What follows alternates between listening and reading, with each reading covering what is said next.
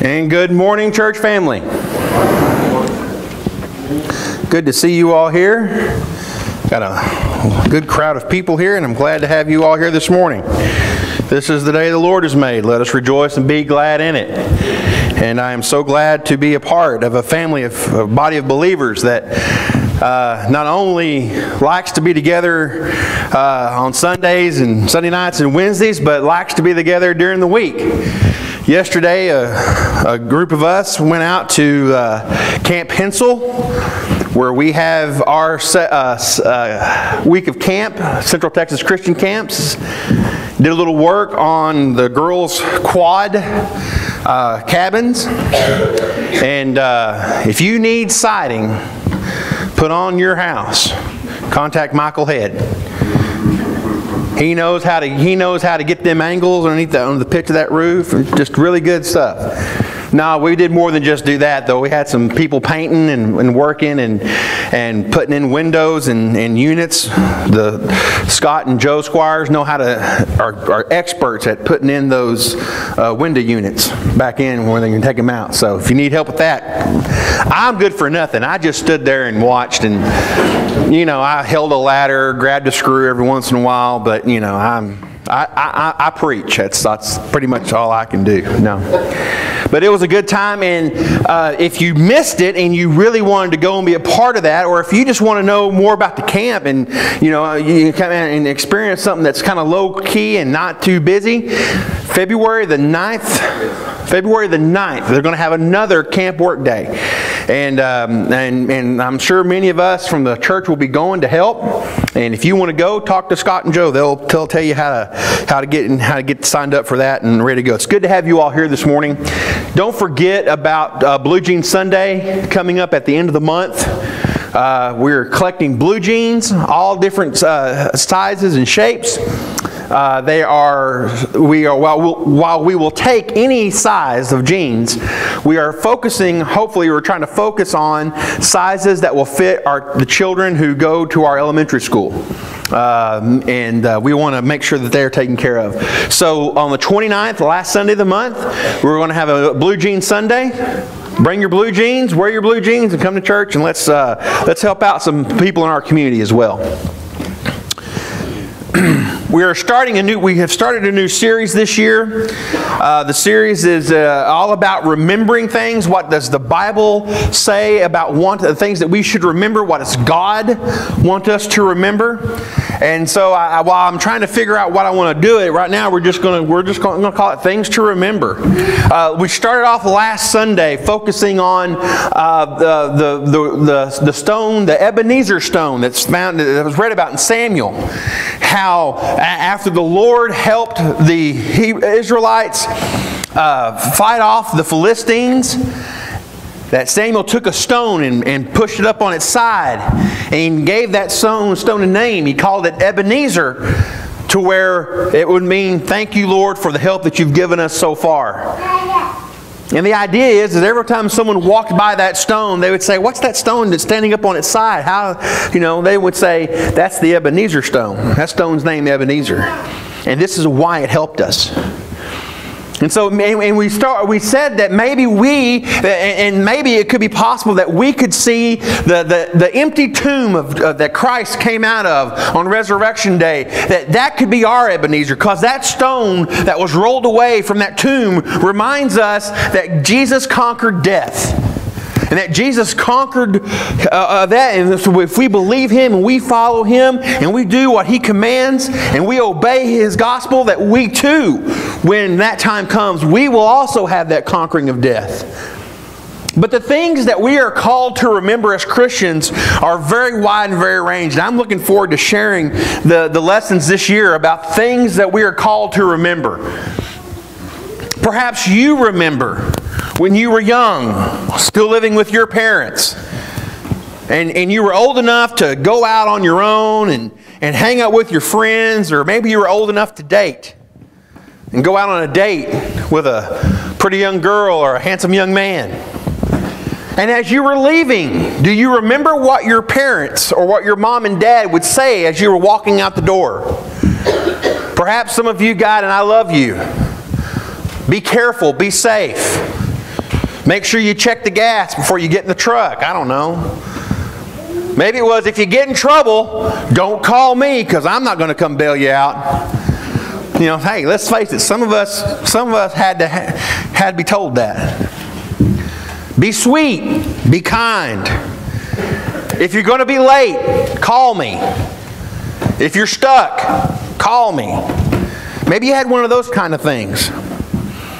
The words. Maybe you can recall. Maybe you know. Maybe parents right now. Maybe you already know what you are telling your kids as they get old enough to be more independent and go out with their friends or go on a date. Maybe you already know what you want to tell them. I don't remember where I came up with the phrase. I'm 90% positive I got it from my mother.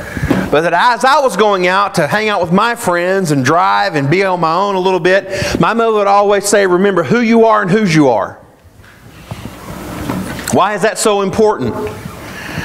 I did not have to ask her that question. My family had a lot of things to think about and say, to teach me. And when my mom told me and my dad told me, remember who you are and whose you are, they were telling me two things. One is that when you go out to do whatever it is you're going to do, you need to remember you are carrying your family's last name. And that name is important. What we have done to make that name good and right. So when people hear that you are Frank Crane's son, they already know quite possibly how you're supposed to act and how you're supposed to be. That when they hear you're Pat Crane's son, they're going to have an expectation of how you're supposed to act and who you're supposed to be. What kind of manners you're going to have. What kind of places the places that you're going to go. The things you're going to do. You are representing your family when you go out. But she also wanted to make sure that there was something even more important than that. That I need to remember whose I am. And that is, I am a Christian. And while I represent my family's last name, and when people see me physically, they see Frank Chrane and Pat Crane's son. When they also see me, they also see someone who calls himself a Christian, and I am required. It is expected of me to toe the line, to walk the walk, to do and say and act as a Christian should. To not give anybody a reason to question why I do the things I do, but to expect it. In 2 Corinthians chapter 5, verse 20, Paul refers to us as ambassadors for Christ, as though God were making His appeal through us. We all know about ambassadors. Every nation has one. Every country has one. They all come together and meet. And basically the idea is that when an ambassador comes and stands before a group of people, he comes and he says, when you see me, you do not see a physical person, but you see the interests and the spirit of the country that I represent. And the things that my country want to be said and done are going to be initiated and pushed by me, through me. Because I represent my country's interests. My country wants things, needs things. My country wants to help do things. And therefore, it is my responsibility and my job to make sure that what my country's desires are, I make it happen. And so yes, being an ambassador for Christ actually means the same thing. Jesus put it more personally, though, when He was still in the world. In John, the last chapters of John, He told His disciples, if you want to see the Father, then look right here. He's standing right in front of you, because if you see me, you see the Father. You want to know who the Father what is? He's looking at me. And I'm going to send you out. And when I do, you're going to represent that. You're going to represent me, so that if they see me, if they see you, they should know and remember that you are a follower of Christ. And Christ is the Son of God. And Jesus does not do anything without his Father giving him the instructions to. So if we are ambassadors for Christ, as though God were making his appeal through us, let me ask you a question. Would it make a difference about what your attitude would be when you came into work tomorrow? Remembering that you are an ambassador for Christ? Would it make a difference when you're getting dressed in the morning? Would you be mindful that you are Christ's ambassadors? Would it affect what you say? Would it affect how you act? Would it affect what you're thinking about? Where you're going? How you treat your kids, your spouse, your fellow employees? More importantly than that, oh, by the way, when we talk about remember who you are, many of people my age and younger probably can't help but to think about the movie The Lion King. And in The Lion King, Simba loses his father and he runs off to hang out with a warthog and meerkat. Thank you. And while he's away from his father and while he's away from his father's teachings, he learns a new phrase, Hakuna Matata, which means no worries. It's okay. Things will just happen and you just got to roll with it. And while he's away and he's trying to figure out who he is, somebody comes along and some amazing things happen to the Lion King. And Mufasa comes back and says, "You have forgotten who you are. You have forgotten me. You got to go back and remember who you are." And so now all of you are going to go back and rewatch The Lion King now. So there you go. You're welcome, Walt Disney. But that's not the point. The point is that more importantly than the lesson he learned, we have to remember who we are. Your last name is important. The family that you came from is important. Your heritage is important. Parents, I hope that you take some time while your kids are young and wanting to know that you tell your kids about your family. Yes, the good, the bad, and the ugly. Because how you got here, how you came to be, is a story that is like no other. How Troy came into existence and the experiences that he felt and the experience that happened to him is far unique. It's very unique. Every one of you have a story just like that of your family line. Some of you have a family line full of renegades, rebels, and rogues, don't we all? Some of you have family members who were, a little bit crazy. Some of you have family members. Don't point at your dad, Parker. Come on. Golly. Some of you have family members that, were upstanding members of the community. But your last name is important. Kids, teenagers, listen up. When you go out those doors and you're doing things on your own, when you're driving by yourself, when you're on a date, when you're playing sports, when you're showing your steers, whatever it is you're doing, you need to remember that you have your family's name on the back of your back. And when they see you, they already know whose kid you are. And you're living in a very small town. It doesn't take Scooby-Doo to figure out who you belong to real quick. What you do and what you say and how you act not only signifies the kind of person you are, but it also... Get a little excited. I need to calm down, Carl. It not only signifies who you are and how you act, but it also symbolizes how you were raised. And I know many of your mamas and daddies.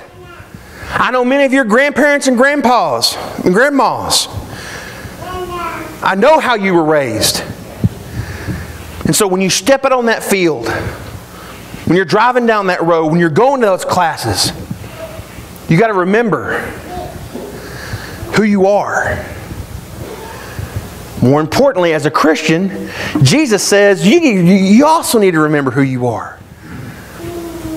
Because it doesn't start at the who's, it starts at the who. It starts at the who. Jesus said, you are salt. What good is salt if it doesn't have any flavor? Matthew says it's not good. The only thing that's good to be trampled on by men. I think it's Luke, Matt, that you said that in Luke says that the only thing it's good for, the only thing that's salt with no flavor in it, the only thing it's good for is good for the pile, the manure pile. You are salt. You are supposed to be salt of the earth. You are light. You are to be a beacon of hope for people who may not have a lot any. Some of you are saying, well, Blan, you don't know my life. You don't know what I've been through. You don't know the experiences I've experienced. Are you here? Are you breathing? Are you believing? You have had a hard life. I get it. You have had a terrible situation happen to you. Have you lost your faith? No. If you are still on this side of your faith with God, then guess what? You are still a light. And believe it or not, somebody is watching you having overcome what you've experienced and saying, if they can do it, with God's help, surely I can. So you're a city on a hill. I remember 6 years ago when we first came here to interview for this job, for this position. There was 3 different ways to get to Franklin. You go through Calvert, you go through Bremond. Well, that's 2. Okay, coming from where we were coming from. So Michelle says, well, going through Bremond's closer. So let's go. I've never been here before. Let's go through Bremond. It was 5, 6 o'clock in the evening. It had already gotten dark. I'm driving through that road from the high interstate to Bremond, through Bremond to Franklin. And we're taking twists and turns and curves, and I'm surrounded by trees. And it seems like as I got further and further in, the road kept getting narrower and narrower. And I'm thinking, where in the world am I going? Does this town even exist? We get to Bremond and we drive through Bremond. We're thinking, ooh, okay, this is Bremond. All right. Wonder what Franklin looks like. So we go through Bremond, we come around that curve, more twists and turns and ups and downs, and off in the distance, I see bright lights. I'm thinking, hey, we're getting closer to it. We must be getting closer to Franklin. Then Michelle picked up on those lights. Hey, look at those lights out there. I wonder what that is. I said, honey, those lights are pretty bright. That's got to be the football stadium. Wrong. It was the newly built ranch baseball park that we drove by. And then we get into Franklin. And we see the houses and the community and everything else. We're like, okay, this is not too bad. Kind of breathed a sigh of relief too, because I was finally where I was wanting to be. When you're a city on a hill and people are walking through those dark valleys and those places that are dark, and you're wondering where you are and how you're lost, and all of a sudden that beacon sticks out, that light sticks out, you see that city, you think, okay, I'm a little closer. I'm not alone anymore. Some of you have been alone. Some of you have been lonely, have been alone for a long time. Some of you have been away from God, and that's a loneliness that no one ever wants to experience. And when you are in the light, you are a kingdom, and you are salt, you are a part of God's family, and now you represent, you are an ambassador of Christ. And they say, if they can find a place that is safe and can have a place of rest, and if it's God's will, surely I can too. That's who you are. That's who you are called to be. But then the other part of this is remember whose you are. Whose you are. 2 Corinthians chapter 2, 13 refers to us as a fragrance. We are a fragrance to Christ, to God, among those who are being saved and among those who are perishing. When I was growing up, I never wanted... When I was thinking straight, I never wanted to disappoint my parents. I never wanted to embarrass my mom or dad. I always wanted to try to do things that were right. And yes, I messed up. Yes, I did some knuckleheaded things. But I learned a lot. See, I'm the baby of my family. I had 2 older brothers. And they did stuff that got them in really big trouble. I could have took a quick note. I am not doing that. I just thought of other stuff to do to get myself in trouble, quite frankly. My actions were an outgrowth of the inner awareness of who I was. I understood that. What does that awareness that God, our Heavenly Father, do that has an effect on our actions and on our thoughts? When you talk about God, your Heavenly Father, how do you talk about Him? What do you say about Him? What do you know about Him? Is your Heavenly Father loving? Are you loving? Is your Heavenly Father kind? Do you try to show kindness when you can? Is your Heavenly Father forgiving? Holy? Does your Heavenly Father show you mercy? Is your Heavenly Father a just Father? In other words, when fatherly justice comes in the fact, you know that you've done something wrong and you know that justice needs to be required, but you know that because He is your Heavenly Father, it is going to be fair, it is going to be right, and yeah, there might be some punishment, but you know what? You know it's going to be done out of love, because the last thing you want is someone else taking care of the justice when you know that what you really want is your Heavenly Father taking care of your justice, because your Heavenly Father knows who you are. And along with justice comes mercy and forgiveness and grace. Grace that you did not deserve, that I deserve.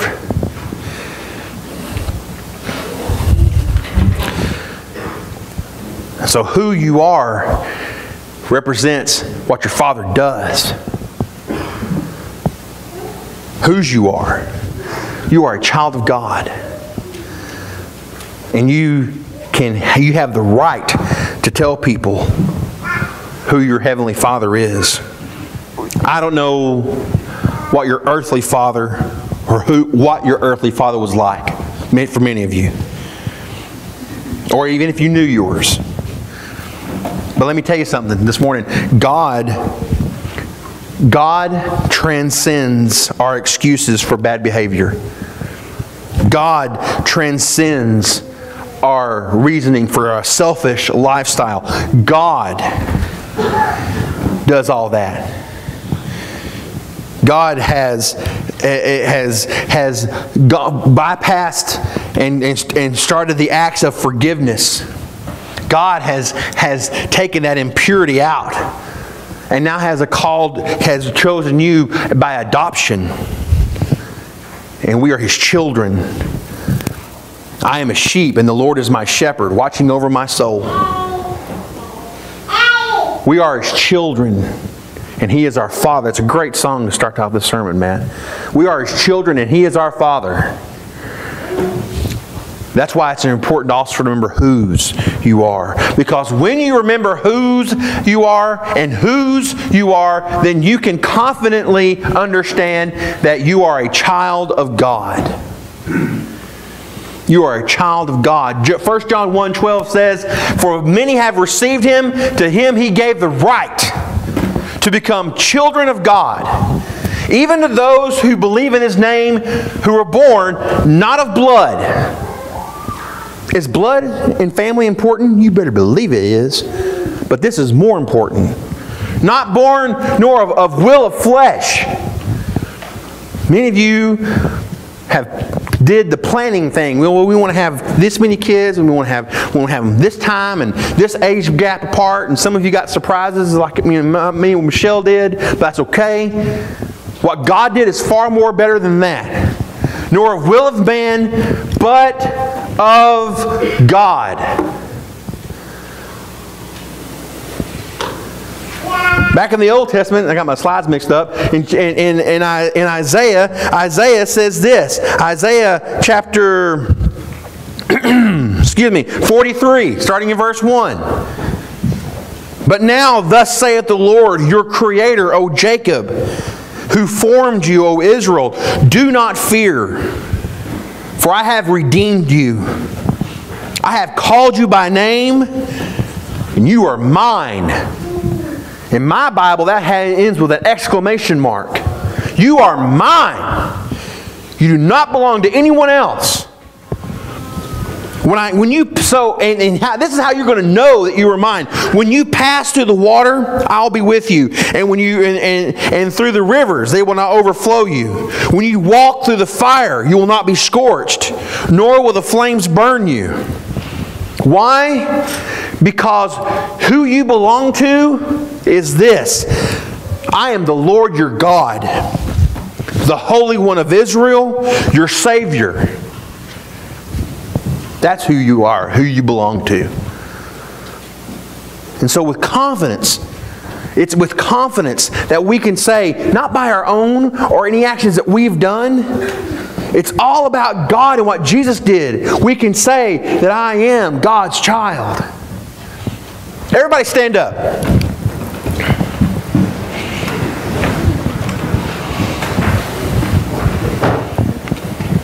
Repeat after me.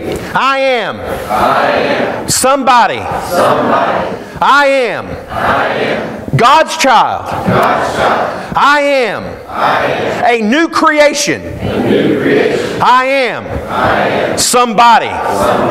And the Lord don't make no junk. Amen. Be seated.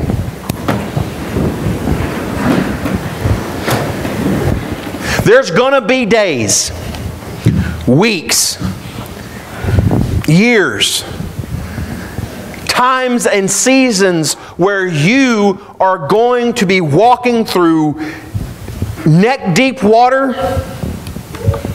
You're going to be walking through fire that feels like it's hotter than anything you've ever experienced.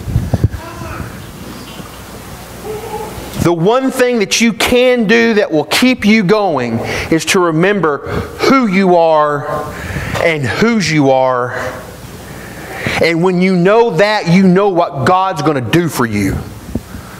Because He said He will. The Lord your God, the Holy One, has adopted you, has called you by your name, and you are His. That's what a Christian needs to remember. If you have not accepted that, then the invitation is being offered to you every day, but it's offered to you right now. The invitation is to experience, to come and be a part of this body of believers, to be a part of this Christian family, to be a part of this church family that has that faith and has that understanding.